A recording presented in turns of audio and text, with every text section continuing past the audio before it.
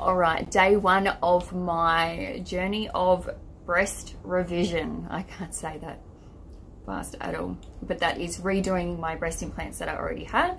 And so let me take you on the journey so that I could maybe hopefully teach you also. I went to my GP, so you've got to go to your GP first.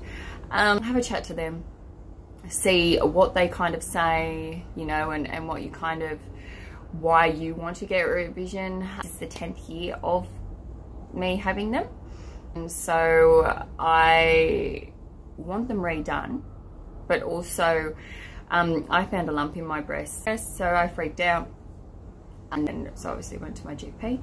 Then I got a referral to the scanning place, you know, to the radiology.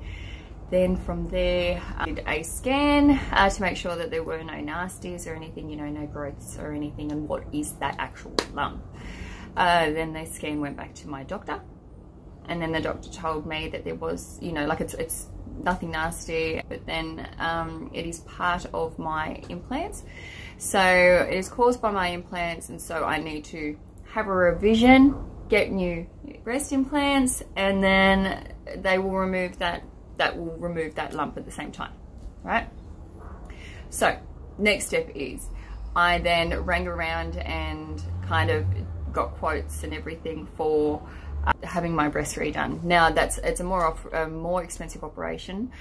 Trust me, ring around, because I got quoted some crazy quotes. Actually got quoted a really good one, so it pays to really ring around. Now I live in Queensland, so I rang up, you know, Miami, here, there, everywhere kind of thing, but close to home, purely because it is as I remember, a really painful operation, and so I don't want to be far from home. So anyway, we've got, what do we got? We're on Friday today, Saturday, Sunday, Monday, Tuesday. We've got, okay, so 4 days until the consult. I will keep on vlogging, and I'm a bit freaking out, but everything will be sweet. I just keep on telling myself everything will be sweet, and yeah. But I'll take you on the journey with me, and so you know exactly what's going on, what to do, what not to do. I'm a fitness trainer also, so I'm going to go nuts, you know, eventually. And so then I will vlog how to get back into fitness, and yeah, so I don't go completely bonkers.